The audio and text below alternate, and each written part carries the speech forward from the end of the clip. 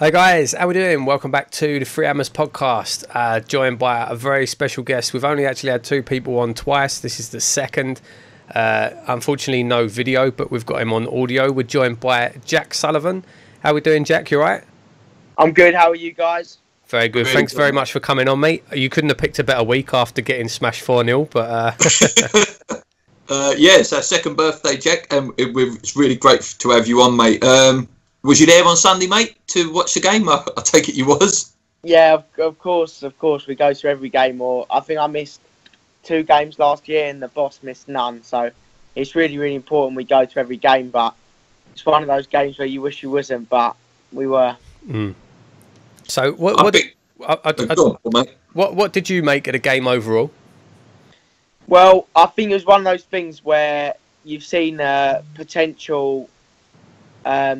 Winning the league side. Firstly, I think that's important to say. I think the players they brought in, Lukaku obviously gets 20 goals, more than 20 goals a season.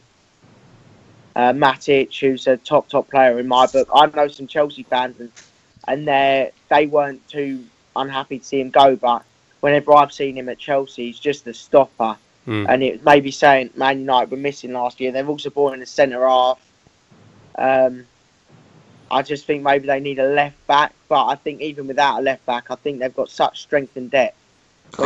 They bring on Martial, whoever else they brought on, but it's like their bench was so strong, and that's what you need. You need strength and depth to win the title, and Mourinho's done it time and time again, and I think it was one of those things. However, the game was all going quite well until we really let a sloppy first goal in, I'd say.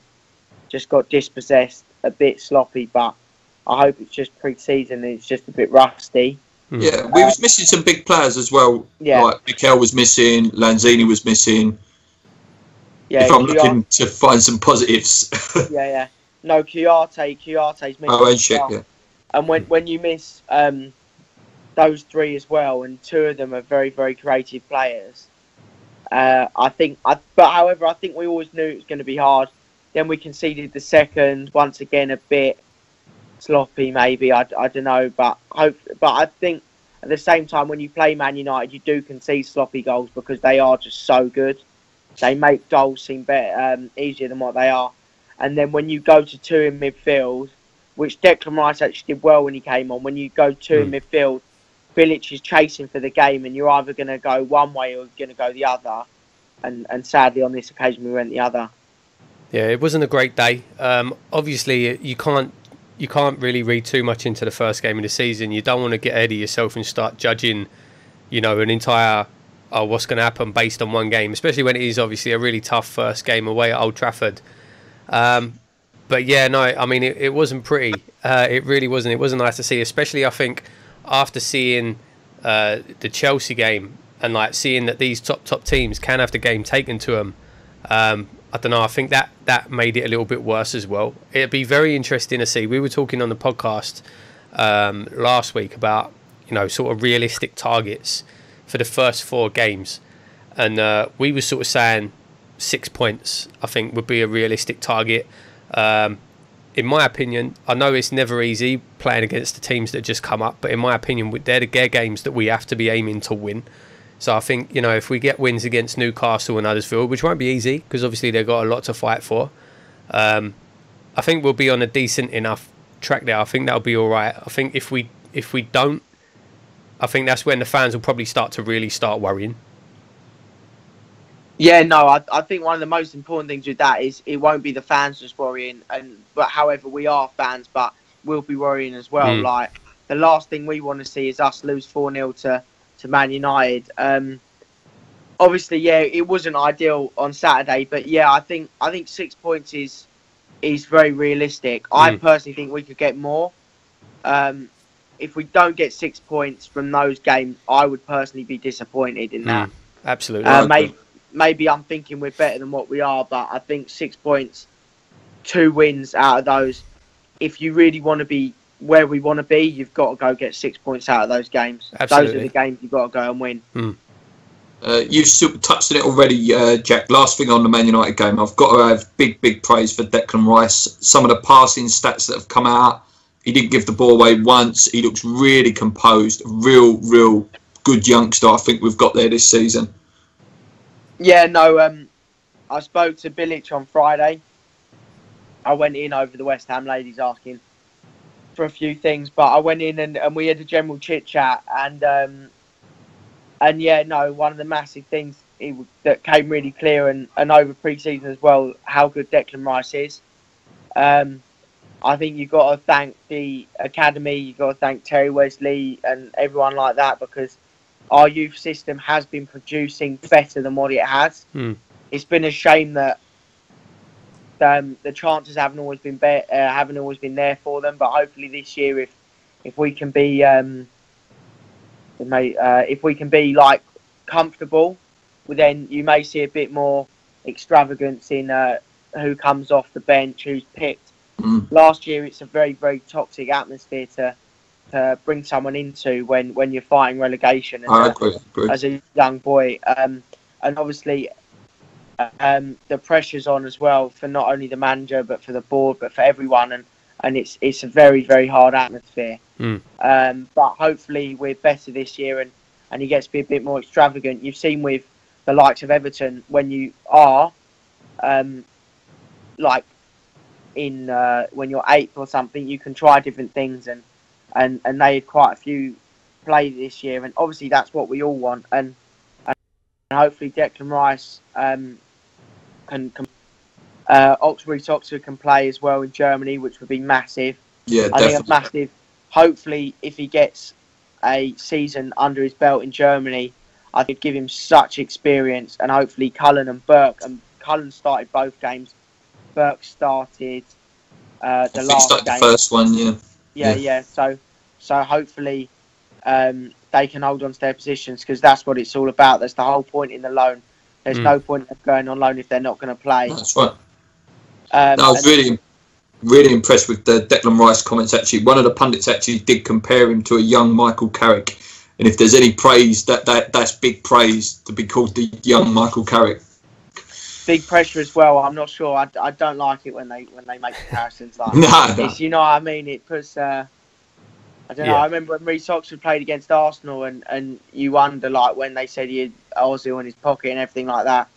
I think maybe sometimes you just need to let them get on with it and that's right. See where they can go themselves. But yeah, no, obviously great compliments, and the most important thing is did have a fantastic game, and the more we see him, the better it is, because we are the Academy of Football, and it's important that we try and prove that, and that's why we made the changes a few years ago, and hopefully you'll start to see it pay off. Yeah, definitely. Maybe some Tony Martinez as well.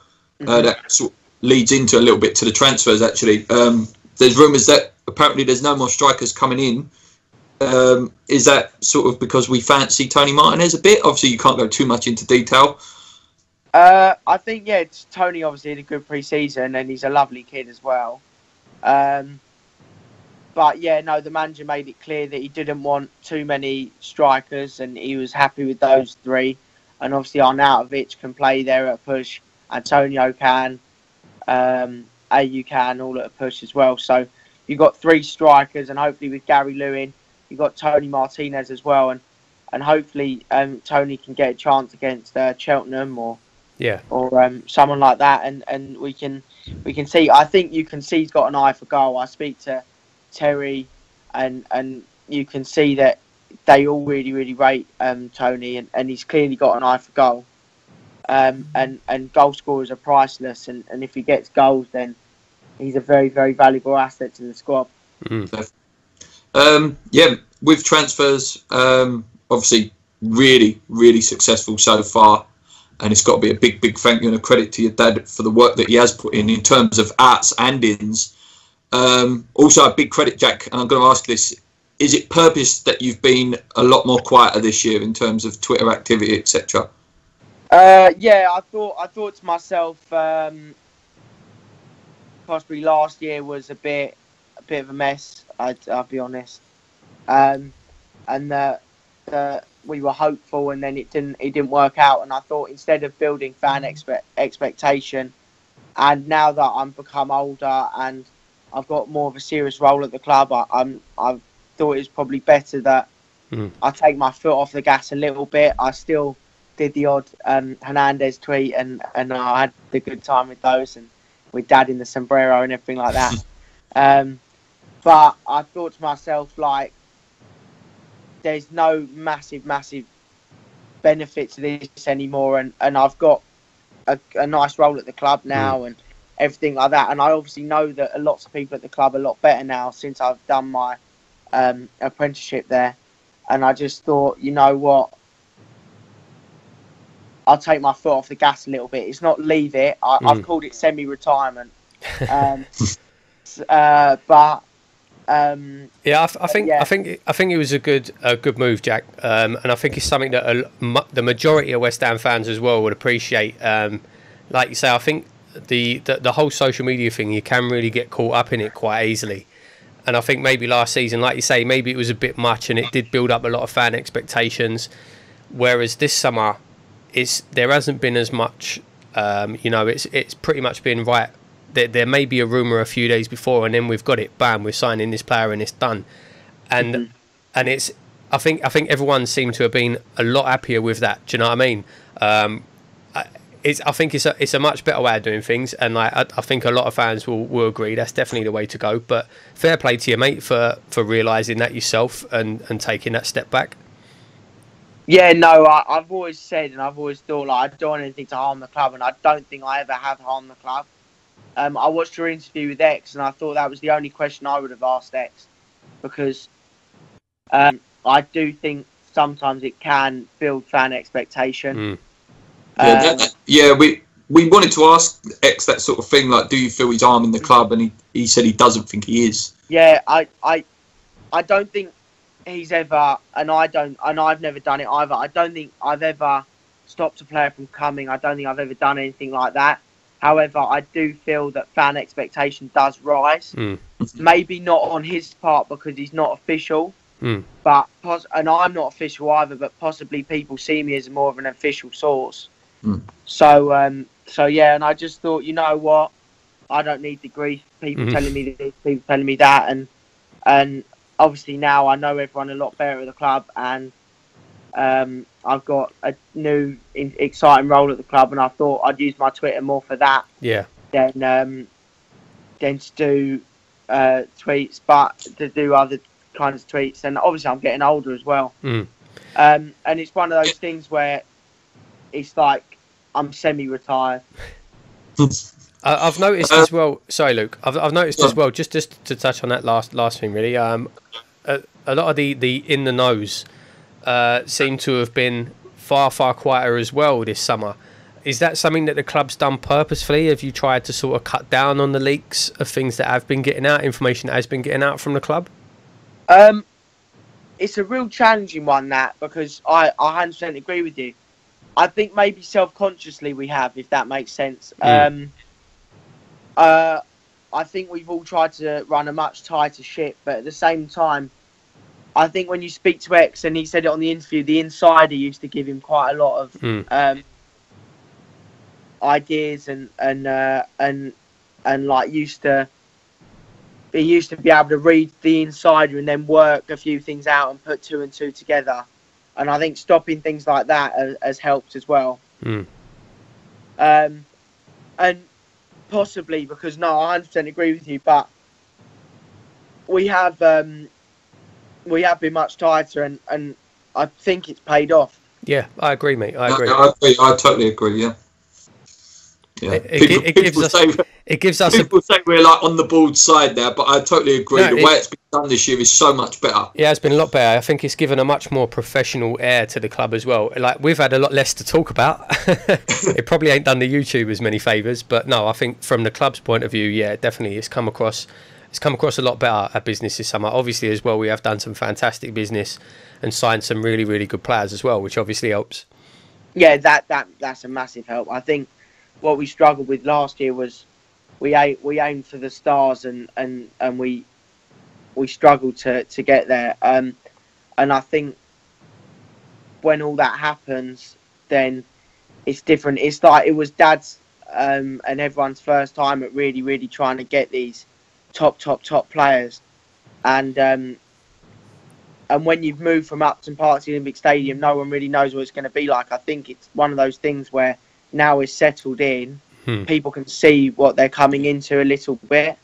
I think the market was also mad last year. It's even madder this year, but everyone's adjusted to it a little bit.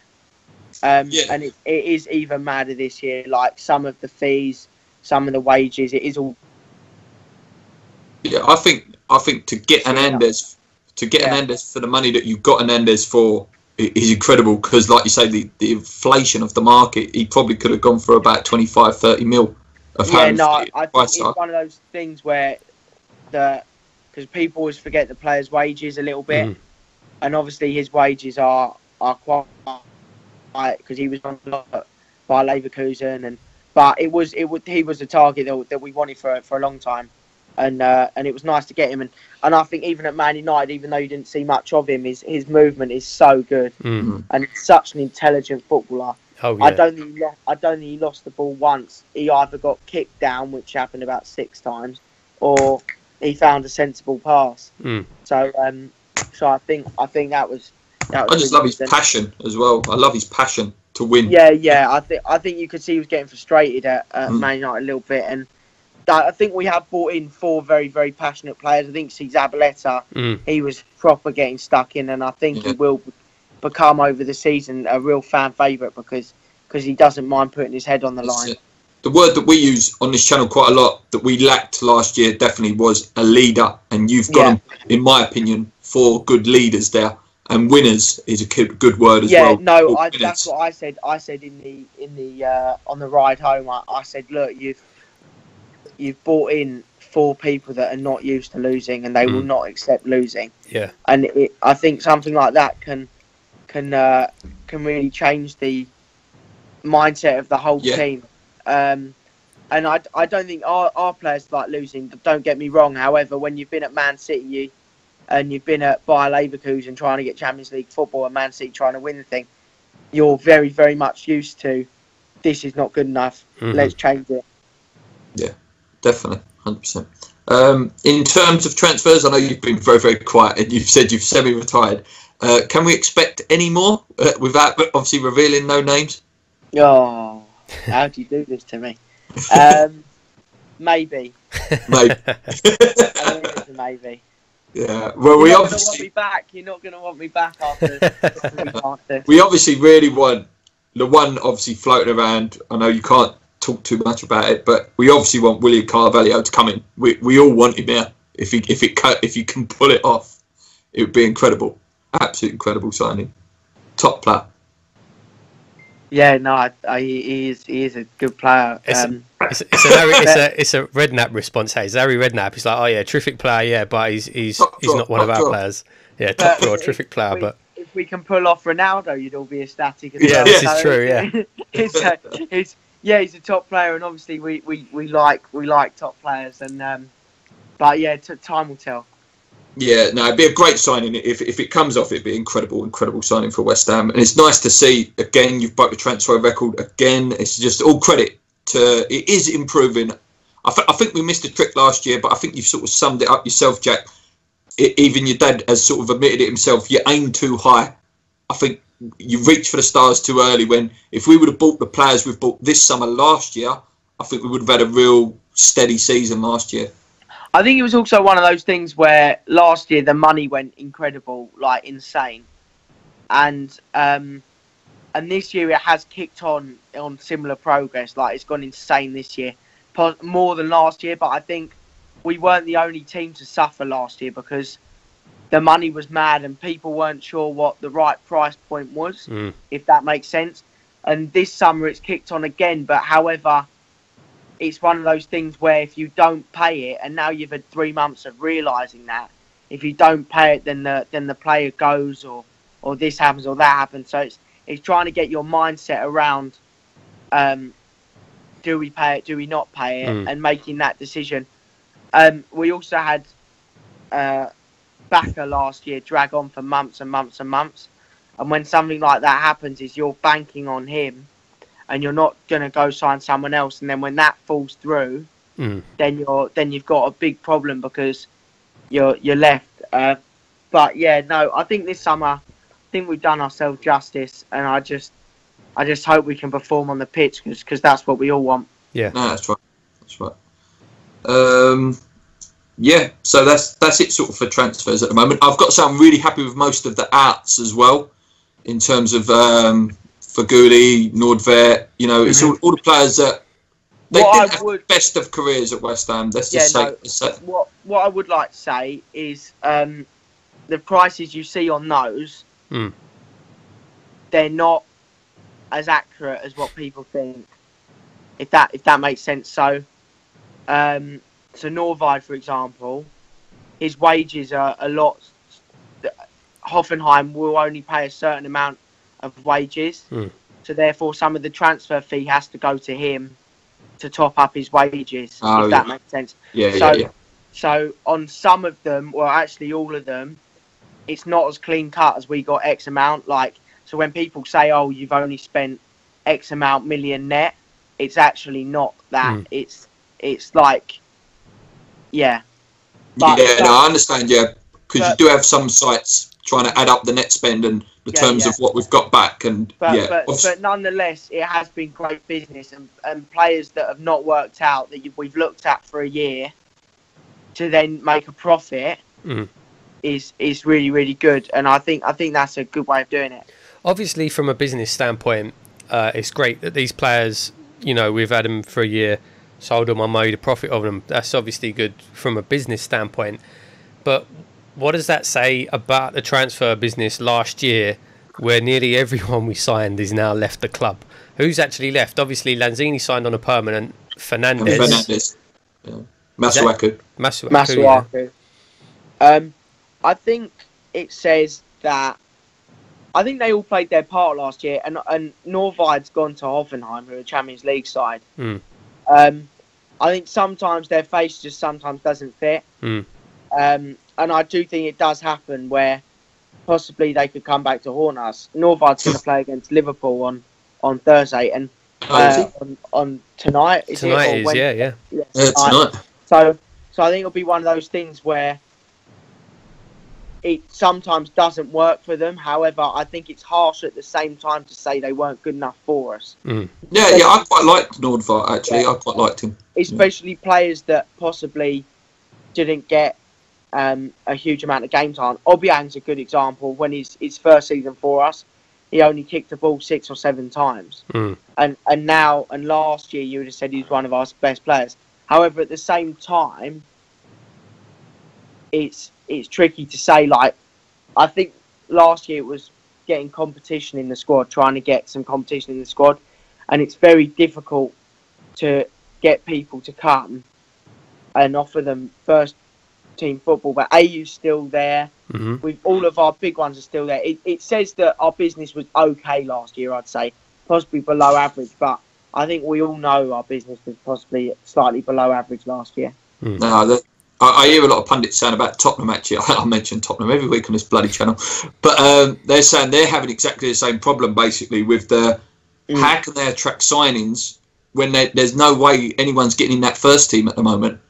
Yeah, no, I think, to be honest, I don't really like Tottenham, but you've got to take your hat off to them the way they've done it. Like, they seem to get players out every year for 10 million quid here, 10 million quid there, players who's barely kicked a ball for him. It's amazing, Yeah, he's a very clever man, Lee. Very clever man. 50 million quid. You name me a 28-year-old for 50 million quid. It's fantastic business. When they've got Trippier, who's possibly slightly worse. I speak to my Tottenham friends, my friends that are Tottenham fans, it's not Tottenham friends. Tottenham friends. That watch Tottenham, and I watch them myself when they're on Sky, and I think Trippier puts in an equally good ball to Walker, possibly better ball. He's maybe not as fast, but I think he's a better defender as well. Yeah, he's a real good defender, and I think like what they do is great, but yeah, you've got the same problem where you've got Harry Kane, and they really need a backup because Janssen hasn't worked out for some reason, and it's a player that I actually really quite like. And he was fantastic in Holland.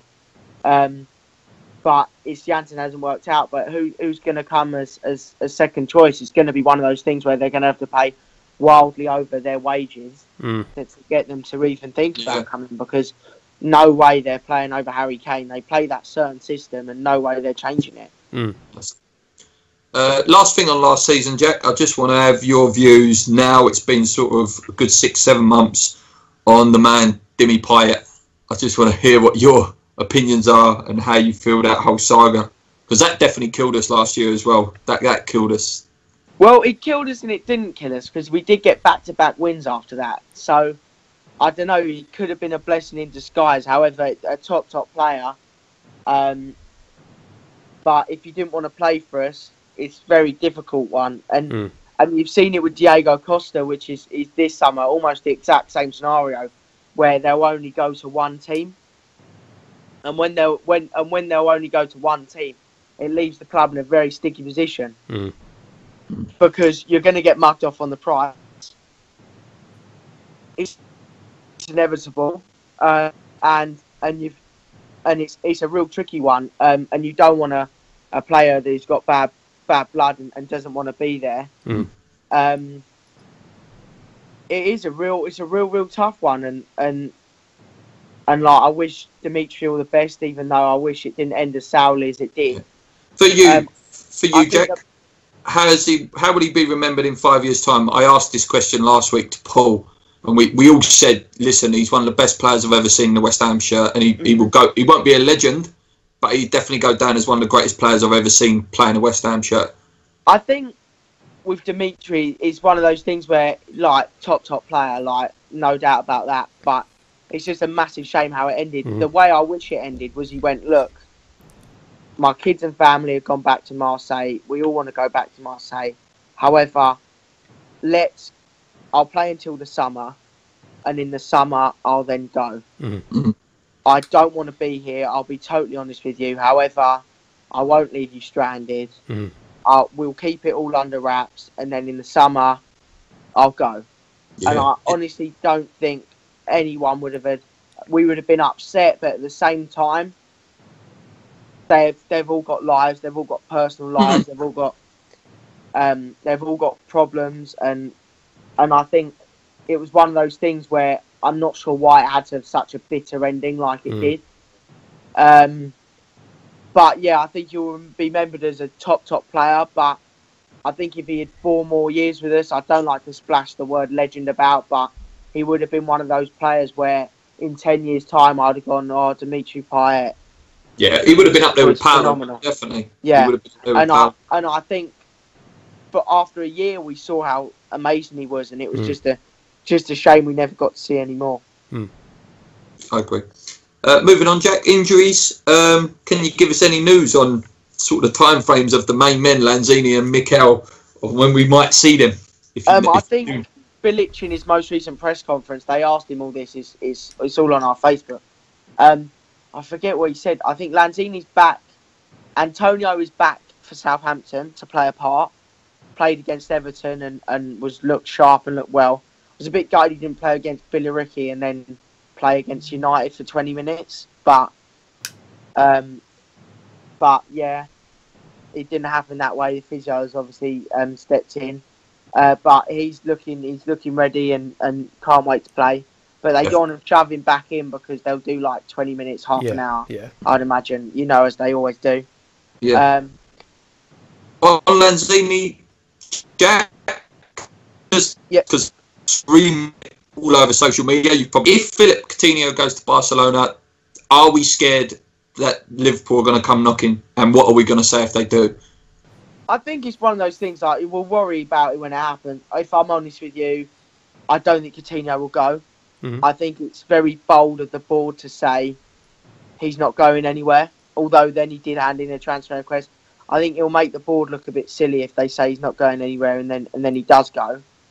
I was speaking to a football agent about it actually the other day, and he said he thinks it's unlikely. but not his agent, I'd like to emphasise. But if it does happen, it does happen. But I think with such a short period of time left and on the clock, it's very, very hard. Lanzini and Manu's very happy where he is, and he's a top player and a top professional. And I think unless we get a ridiculous offer in this day and age, you think when Gylfi Sigurdsson, a 29-year-old and a good player, I'd like to emphasise that. But when he's going for 45, 50 million quid, and God knows how much a week, you've got to think like how much do you take for a 23-year-old? Yeah, we was discussing this every week. How much would you take for Lanzini? And it's like, in this inflated market, I wouldn't even like to put a figure on it. I wouldn't know. I think the thing is as well, like I don't know about Coutinho whether he'll go or not, but I think the thing is, first of all, obviously we don't know the man, we don't know what goes on behind the scenes, but to me, Lanzini's shown no signs of being unhappy. He seems happy to be at the club. It seems like he likes playing for West Ham, and I have to say, from a Liverpool's perspective, for Lanzini, I rate Lanzini probably higher than most people. I've said from when we started this channel, I think Lanzini one day will be right at the top. I think he'll go all the way. I think he's an incredible player. But looking from Liverpool's perspective, if they sold Coutinho for £100 million and then they signed Lanzini to replace him, if I was a Liverpool fan, I wouldn't be happy with that. I don't think Lanzini yet is that marquee player that they would look at as a replacement for Coutinho. Do you know what I mean? I would be going out and getting Christian Eriksen or someone like that. I mean, if I was Liverpool, I'd actually go get Aubameyang and I'd move Firmino back into Coutinho's role. That's exactly. Good shot. A couple of my Liverpool supporting friends what I would do. Said exactly that. Because I think they struggle for a real centre forward. Firmino does it. Origi does it. Origi is that centre forward, but he's not.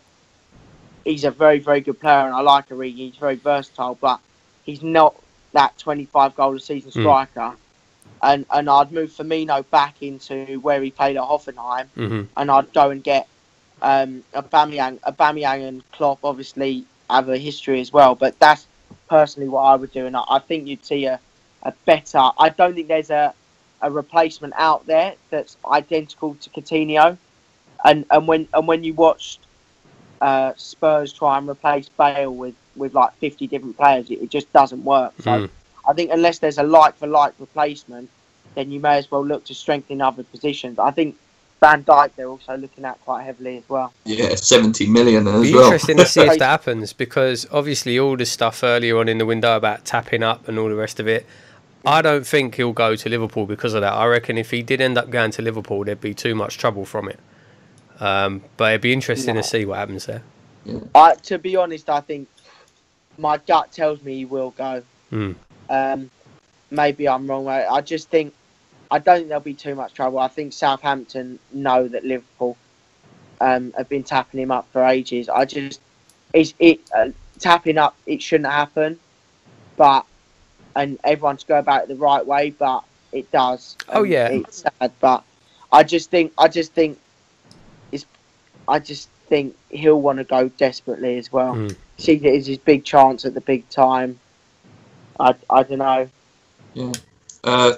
That moves us on quite nicely to the Southampton game as a little bit of a preview, we could say. They're a funny team against us. We seem to beat them at their ground and they sort of seem to tuck us in at our ground. Good result last year, 3-1 win. Goals from Gabbiadini, and obviously we got a great goal from Andy Carroll, I remember. What do you think, Jack, this weekend? I think we can get a result up there. Yeah, well, I remember watching Van Dijk at the London Stadium and thinking, wow, what a fantastic player he was. Like, what a beast, won everything in the air. And Font was obviously his partner then as well. But both of them probably won't be, Font will not be playing for them. And Van Dijk has a virus. So he won't be playing. Virus in inverted commas probably, but Yeah. virus still. So yeah, we will see Yoshido and Stevens. I think it is. Yeah. So I think they've obviously signed the boy from Juventus, and they are a good outfit. But I think if we've got any real aspirations to do well this year, I think we've got to go there with all guns blazing and hope to get the 3 points. I read a stat. Sorry, I was going to say I read a stat yesterday. I think it was that apparently they haven't won a home game in something stupid. It's been like 500 odd minutes of football since they've won. I think they've scored a goal as well. I think it's something that they ain't scored a goal as well. Yeah, someone else told me that as well. To be honest, I don't understand why they got rid of their manager last year. I thought he did quite a good job. But everyone said it was very boring football. But I don't know. I think it's difficult the Southampton job because a lot of their players have gone and they have recruited well. Like, let's not kid ourselves. And they are still a very, very good side. But I would hope we could go and get results. I'd make a point, but I would also see ourselves for 3. But if we lost as well, it wouldn't be unheard of either. So it's one of those where you never really know what's going to happen. But I think if we can send on Antonio with half an hour to go and a few others like that, I think we should be optimistic about it. Yeah, you got to be thinking as well. Southampton are going to be one of the teams around us. Like me and Paul predicted, we'd like West Ham 8th would be a fantastic season for us. Obviously, that's where Southampton finished themselves. Yeah, what would be your ideal finish for us this year? What obviously top. First, but yeah, yeah. If not sort of top, realistically, what would be a successful season for yourself? I'm not saying your dad's words, for yourself. Yeah.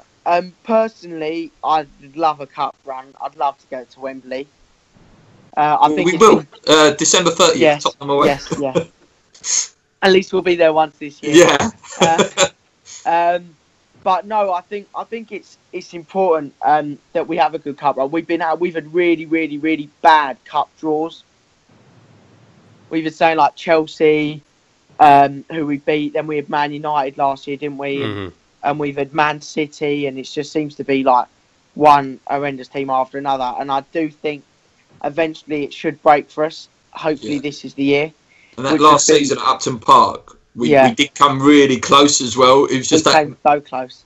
That moody goal, Martial, in the last minute. I think he actually fouled the goalkeeper as well, didn't he, Schweinsteiger, if I remember? Ran in. Yeah, he did. Yeah, like we were so close that year as well to get into semi-final. With that, even the semi-final would be nice just to go to Wembley again, like you say. I think, but in the league-wise, I think it would also be nice if 8th would be fantastic. I think anything under 10th, I'll be honest, I think we've underperformed. Yeah, I would agree with that. I would agree. It's tough though now because we tried to put together a league table last week, and it's like after 7th, and I'm saying Everton are finishing 7th in this table. You've got Leicester. You've got.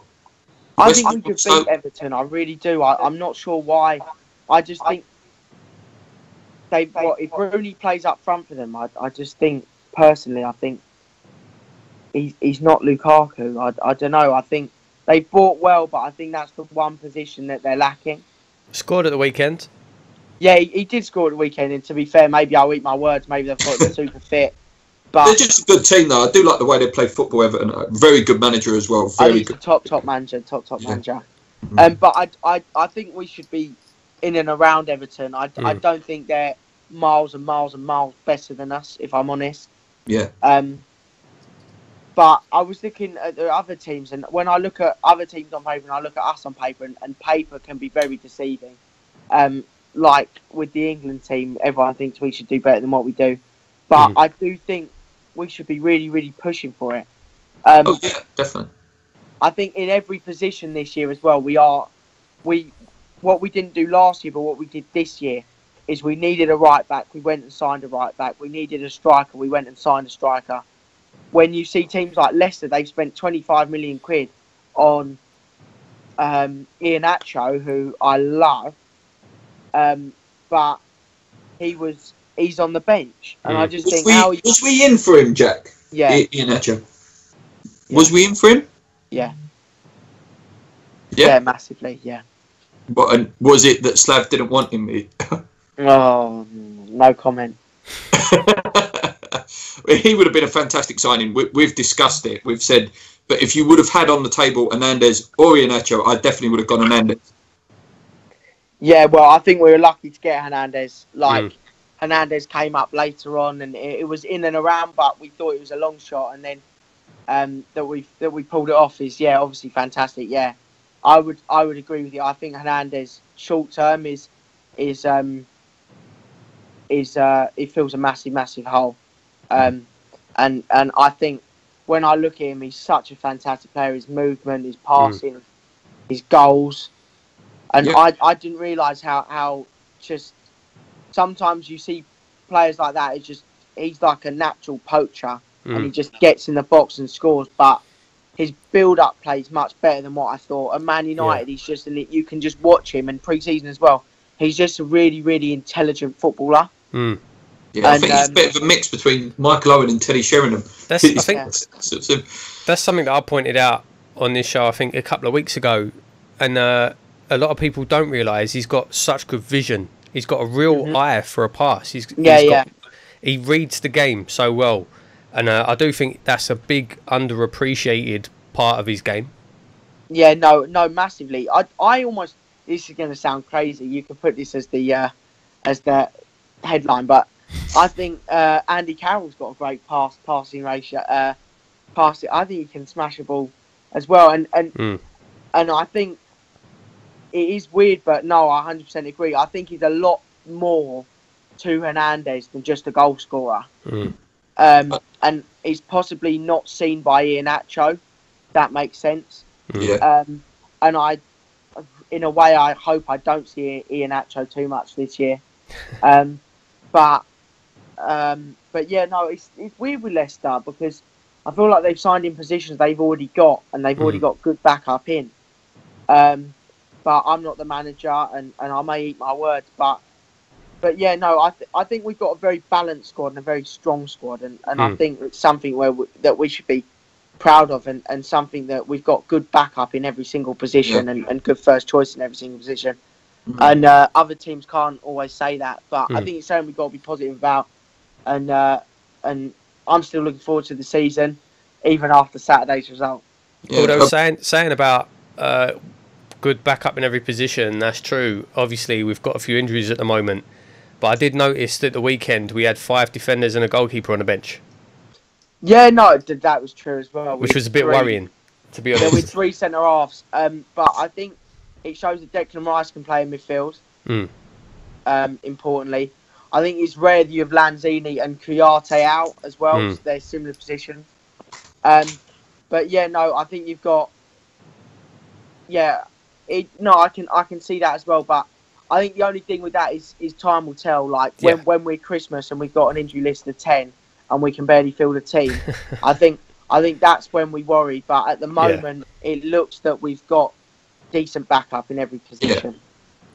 Right, yeah. So Jack, one of the things we called for was us being able to go to like Premier League teams and take their best players. And I think, barring Shaqiri, we've actually done that with Stoke with Ivanovic. We've not discussed him much today. So I just wanted some points on what you're seeing, what your dad see, or what Slav see in Ivanovic and why he was brought in, really.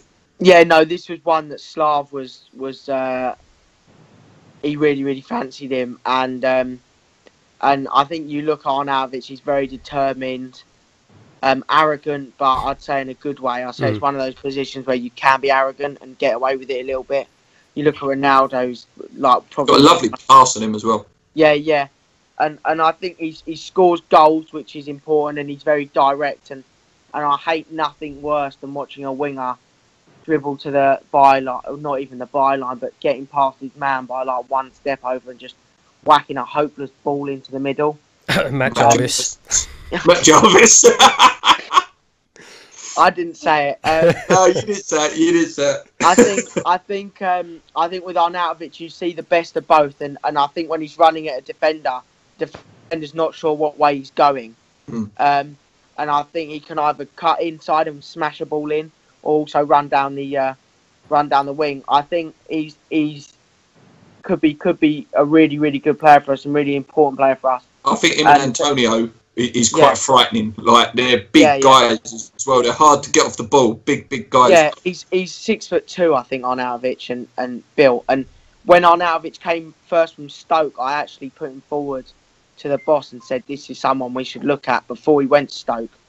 And obviously he's done really well in the Premier League, and we've got him eventually. And he's big money, but hopefully the money will pay off, and time will tell. And as my dad said, look, I think this strategy, what we're doing at the moment, is not the most sustainable, but I think you need a bit of skill, you need a bit of Premier League proven. Well, you need to keep up, don't you? You need to keep up, or you're going to be left behind.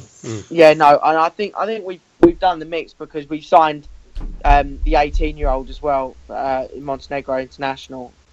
I forget his. Haksabanovic or something. Haksabanovic or something like that. Yeah.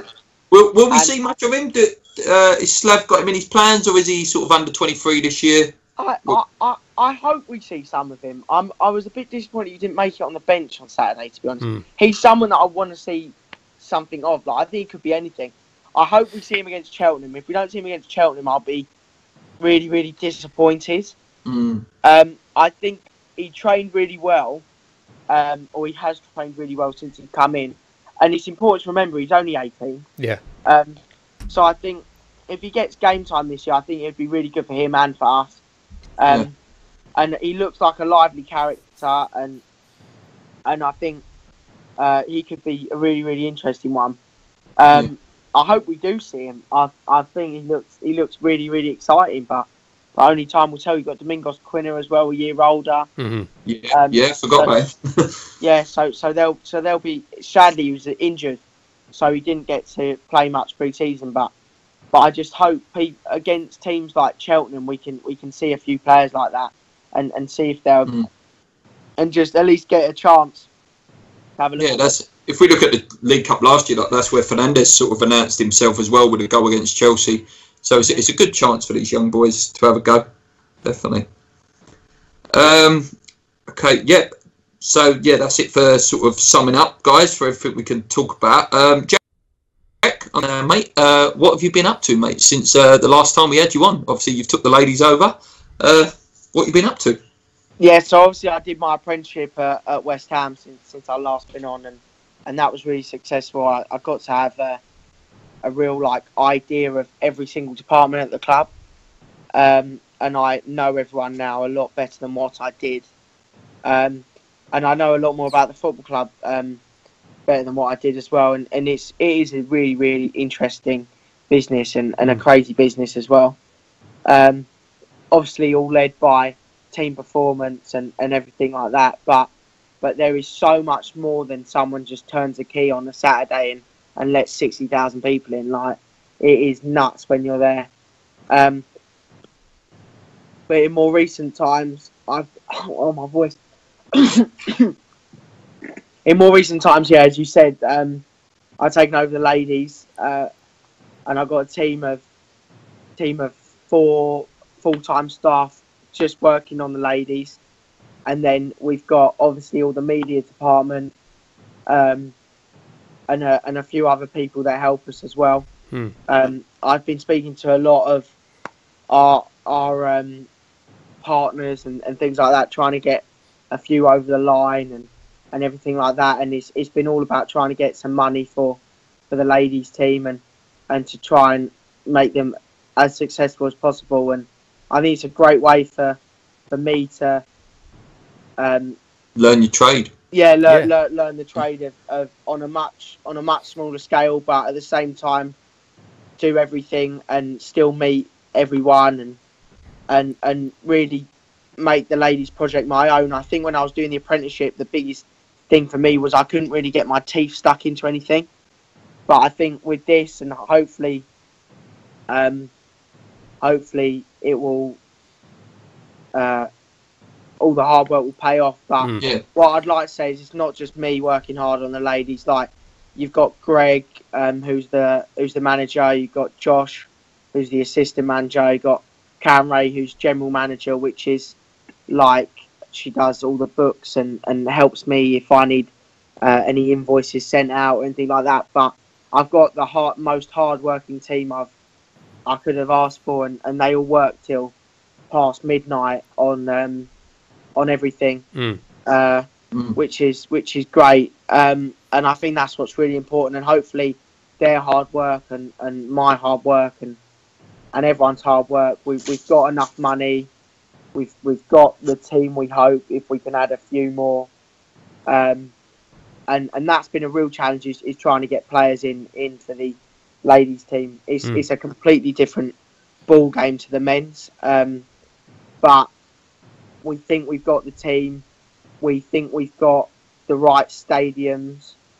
We think we've got everything nailed down to the best it can be. We're now training at Rush Green, which is the first team training ground.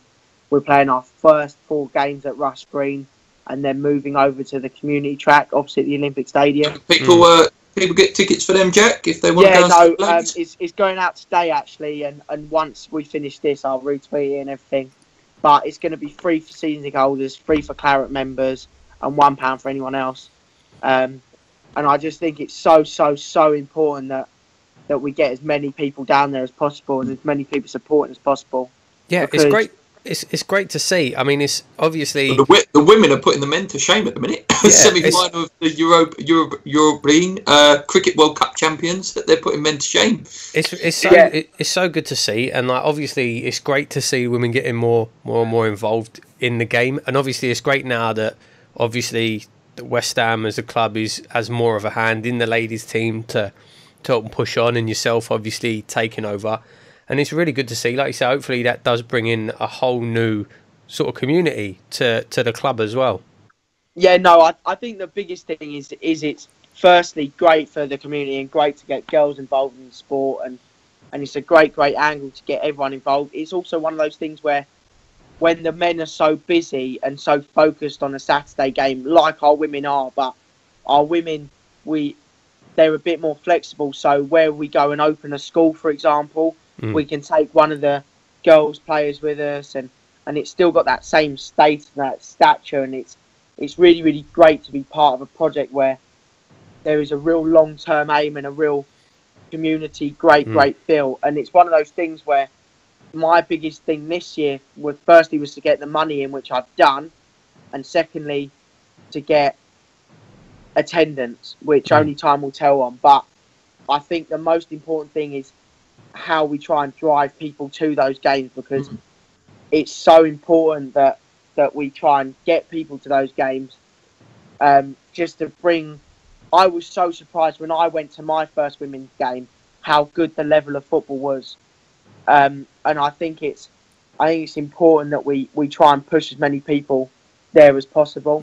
And I think the ladies they've said it's been the best pre-season they've ever had. They've never felt more included in the club, and I think this is just the start, and I think that's the most important thing. And the team is there. And what league are you in? Actually, what league are you in? We're in the FA Premier League. Oh, you are in the Premier League? Oh, no, nice. No, we're in the FA Premier League. So there's WSL 1, WSL 2, and then the FA Premier League. Oh, cool. So cool. We are in the 3rd division, but we hope that we can really push for promotion this year. And either this year or next, we go up into WSL, which would be fantastic. Obviously, the Twitter following is really important, with Facebook following and trying to boost all that. And I think this could be the start of something really special.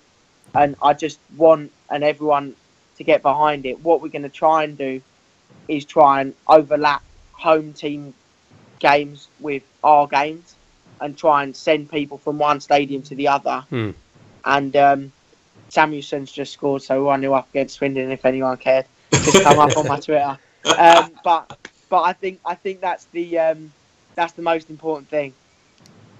Yeah, no, it's really good for you as well, Jack. Like you say, great experience for you. Like if you are, I assume your ambitions are to take West Ham on eventually. Yeah, no, of course.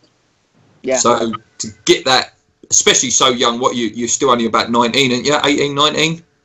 Yeah, I'm 17 actually. Oh, 17 even. So to get this sort of experience, like hopefully you're not taking over the club for a few years. You know, hopefully your dad's got a few years left of running the club. But when you do, you're going to be a real good period and real good knowledge, hopefully, of what the dark side and the good side of football is. Yeah, no, I think that's why we first did the apprenticeship and they're at the football club and going around every department and everything like that. And I think that was really, really eye-opening. And now with the ladies, it's like, his dad said it was a good way of doing it. He said it was you're doing everything that the West Ham do, but just at a much smaller scale. Mm.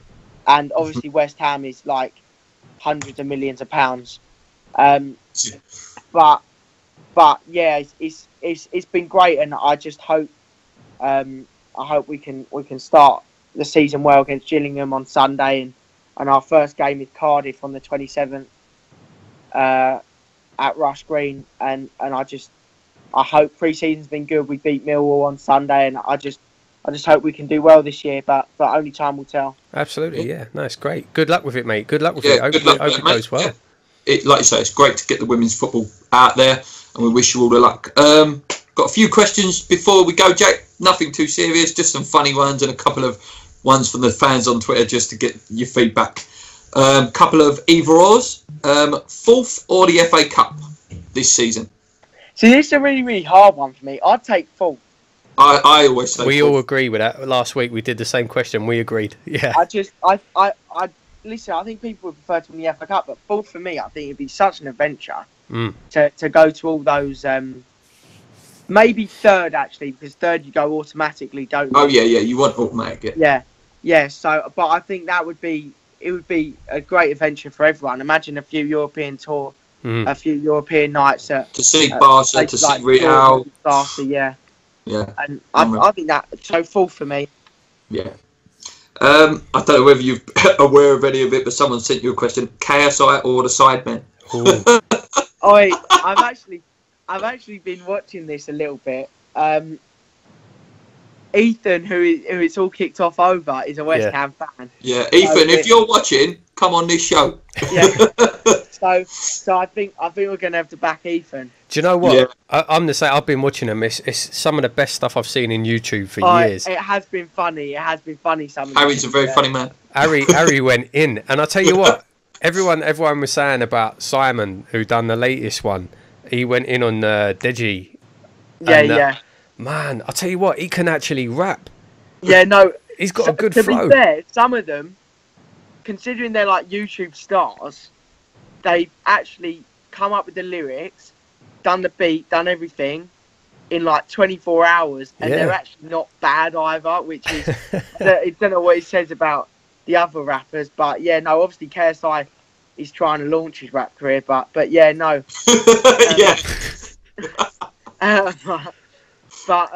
But yeah, no, it has been good to watch. I have to say, I'll give him that. Yeah. Last either-or, Mayweather or McGregor? Ooh. I think Mayweather will win, but I'd prefer McGregor one. You know, just. Yeah, I'd love to see McGregor the win. whole thing. Yeah. Okay. Gary says, Jack, who is the most famous person you've ever met? Oh, it's a tough one. James Corden, obviously, I've met, and he's become very famous now. Yeah, more and more famous. So yeah, possibly James Corden. Who's the most famous person you've ever met, Luke? I don't know, mate. Shadow from Gladiators. I don't know. Starstruck-wise, I'd have to say it's probably someone like Jeff Hurst. Because that is a proper, wow. You're like, can you imagine a guy scoring a hat-trick in a World Cup final now? You would get nowhere near them. No. But Jeff is such a real, approachable, nice guy. I met Britney Spears back when she was on the top of her game. Yeah. And she asked me out. No, she didn't. I met Mariah Carey as well. She's quite good. Well, yeah, that's a big one, yeah. Probably maybe not for the generation now, but for our generation, absolutely. Yeah. She's massive. I'm a big Mariah Carey fan. Yeah. Probably shouldn't be admitting it, but I am. And yeah, so I met her. That was good as well. Yeah. Dave, what is the best goal you've ever seen scored against us and for us? So, against us, thinking about it just off the top of my head, was Rooney's goal at Upton Park. Halfway left job, yeah. best for us, probably either Andy Carroll's overhead kick last year or Dimitri Payet against Middlesbrough. Mm. I think it was Middlesbrough. He took the old team on. It was just such. Both of them were such important goals as well, which may be why they stick in my mind. But Ravel also scored an absolute screamer against Tottenham. Probably a few others that I've forgotten as well. But yeah, those are the ones that come to mind. Yep. Simon says, what would your dream realistic signing be? Simon says.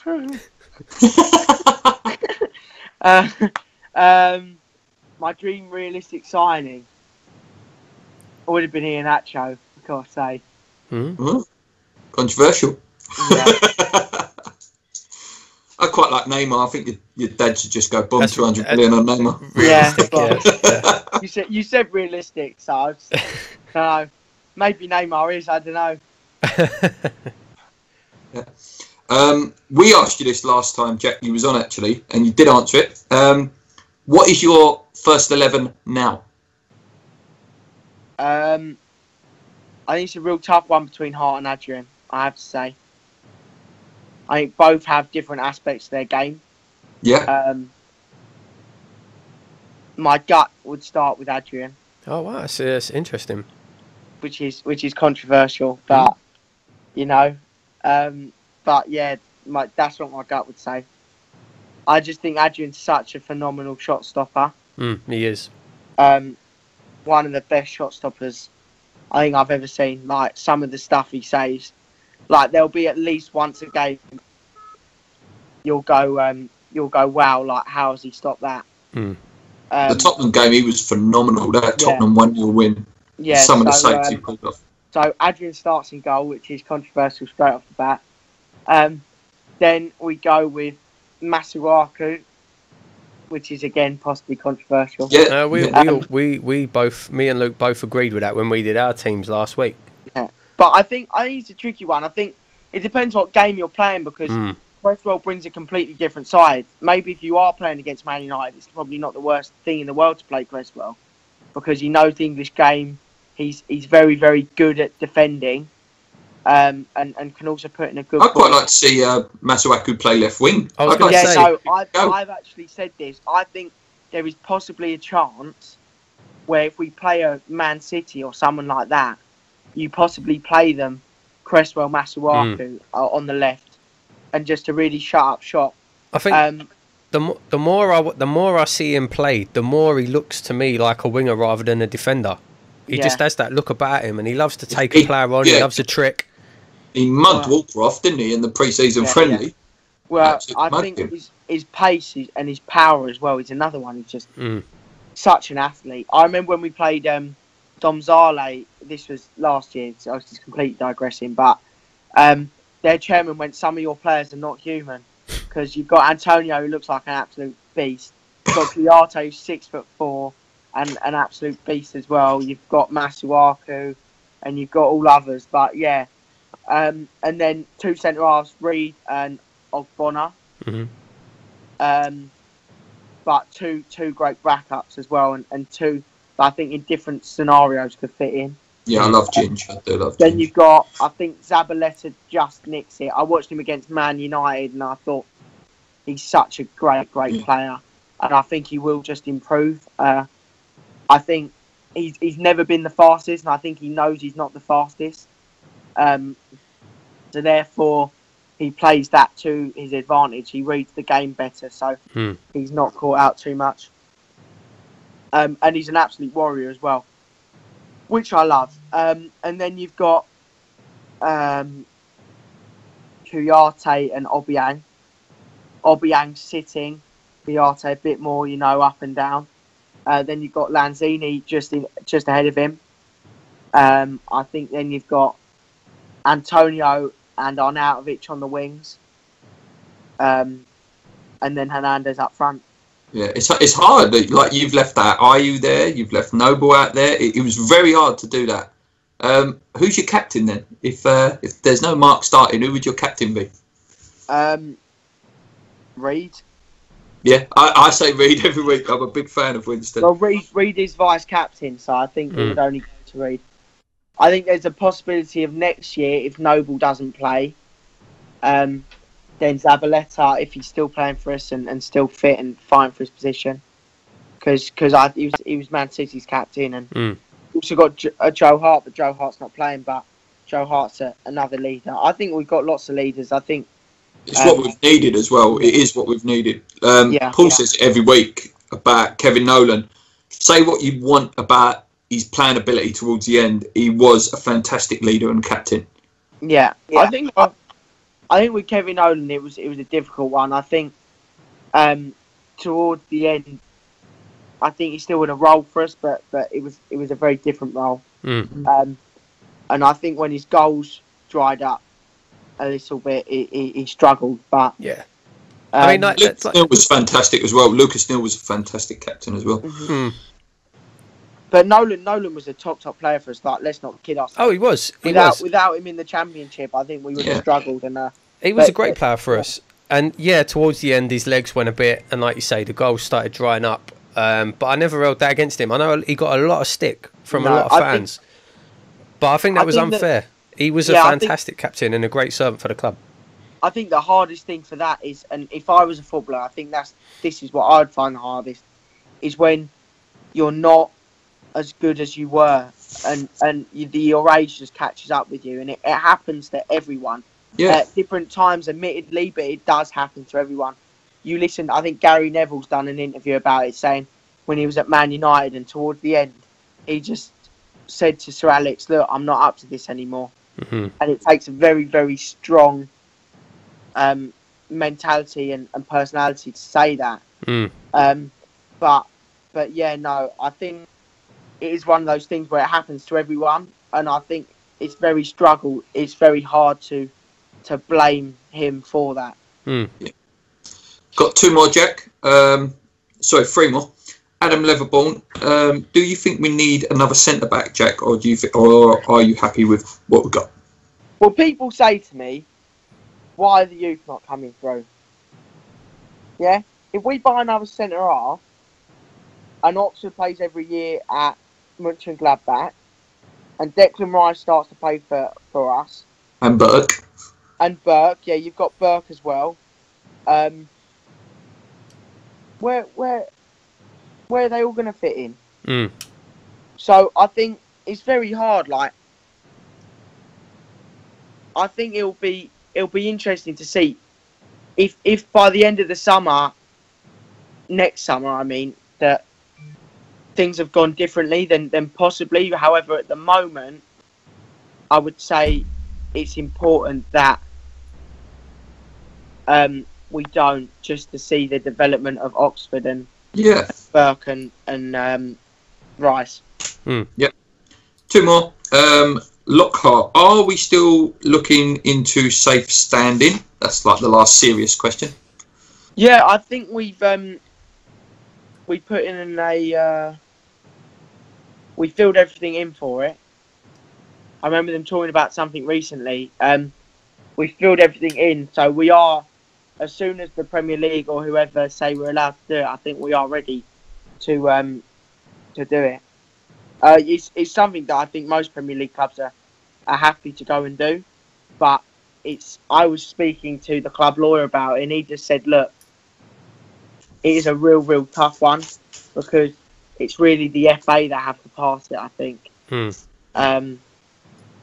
I think that's where the problem lies. Yeah. Last question, Jack. A guy called Cannington Len asks, are you aware of him on Twitter? And if so, do you enjoy his videos? I am, and I do. Some of them. I think he's a very funny guy. He's got to be a big channel as well. Yeah, no, they are. No, he's very funny, actually. My favourite question that you got was the Pete Dunham one. Is it Pete Dunham? From Green Street. Oh, yeah, sorry, I did miss that one, actually. Yeah, I will put that in. When are we going to have a minute silence for Pete Dunham from Green Street? which I actually thought was a fantastic question, whoever came up with it. That's SB, one of the guys who loves asking questions. Yeah. And and I've got to say, I applaud him for his creative. That's what I always think, like, if someone's creative on Twitter, instead of just announce this, announce that, I've got to take my hat off to them. At least they put You're a bit more of effort into it. likely to spot it as well. You're more likely to spot it as you're zipping through your tweets. Mm-hmm. Yeah, that is it, guys. I hope you've enjoyed the show. Big thank you to Jack, and good luck with the ladies team, mate. Let's hope we can hit 2,000 subscribers as well. It'd be really, really nice. It's our birthday on Thursday officially, which will be 2 years old for the channel. But a big, big thank you again to Paul and to Jack. Yeah, thanks for coming, Jack. Yeah, thanks very much, mate. Anytime. Yeah. Yeah, you might be the first person to come on 3 times. I should do a hat trick. Yeah. Right, until next week, guys, come on you irons, keep believing. Let's get a win against the Saints. Let's go. Cheers.